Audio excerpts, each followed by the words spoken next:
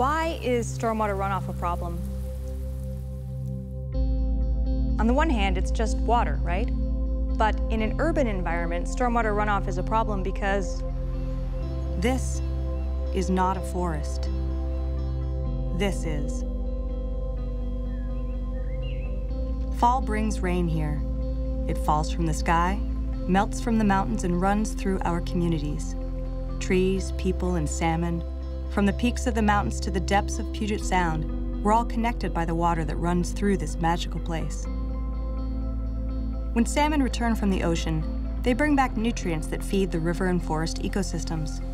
From mayflies and trout to eagles and bears, even the trees feed on salmon. They also feed us. When we built our cities, we weren't thinking about salmon. And when we covered our cities with concrete and asphalt, the rain could no longer soak down into the forest floor. Instead, the rain picks up toxic pollution from the concrete and asphalt and flushes it right into fish habitat. You could see particulates like sand in stormwater runoff. What you can't see are toxics like fossil fuels, plastics, pesticides, metals, and bacteria. Stormwater runoff is a problem in cities around the world. But here in the Pacific Northwest, it's an acute problem for what remains of our salmon runs.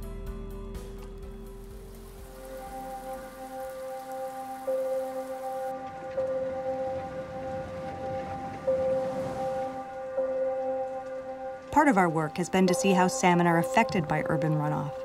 Coho salmon in particular spend much of their lives in fresh water compared to other types of salmon, and they need cool, clean water to thrive. In a very simple experiment, we collected runoff from a busy highway in Seattle. Some salmon were placed in clean well water. Others were placed in the collected stormwater runoff. 100% of the salmon in the stormwater died.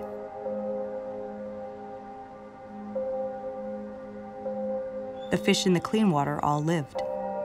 So you're seeing 60, 70, 80% of the fish entering that system to spawn are dying before they get a chance to spawn. A normal rate of pre-spawn mortality would be like 1% of the population might die before they get a chance to spawn. We used to think physical habitat restoration was what salmon needed to recover. We now know it's much more complex than that.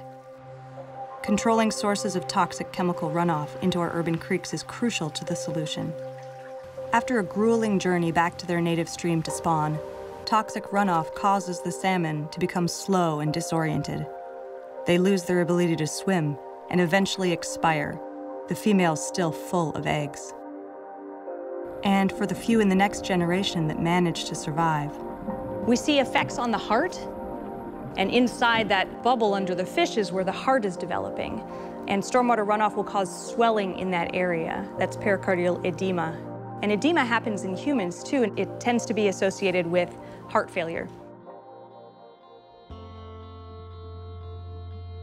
Coho salmon have returned to the Pacific Northwest to spawn for 6 million years.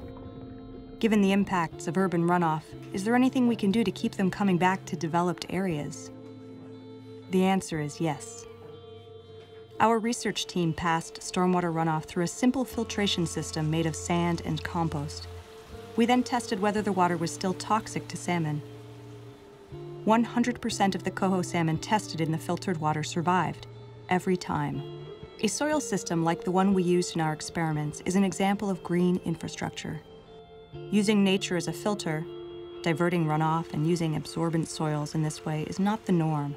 But it is slowly gaining popularity in cities, and we are showing that it can work.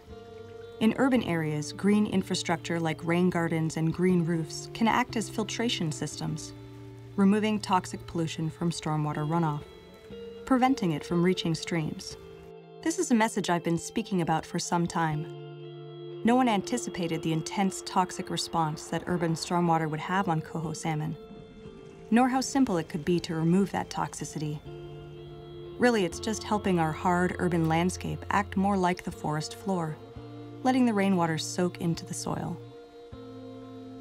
It's not like we can tear down all of our cities and return to the forest that was there previously, but I think there's a lot we can do. We can go a long way towards helping these systems act more like the forest.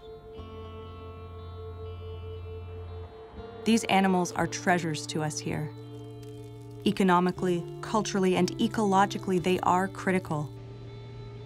But it takes more than will alone. It takes action. We can't afford to lose these species. Their well-being is an indicator of our own well-being as a species. We can't go back, but we can do what must be done now to go forward.